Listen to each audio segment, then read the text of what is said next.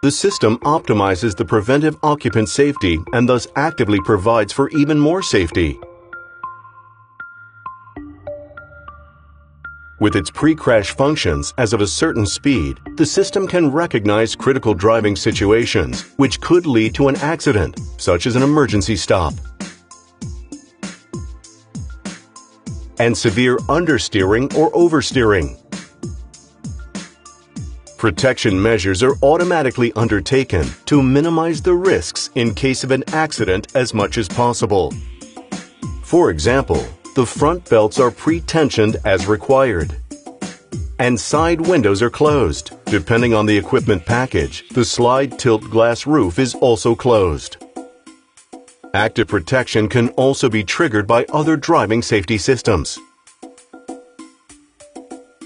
For example, if the approach control warning with light braking function detects the threat of a collision, or if the rear end collision prevention detects a possible collision.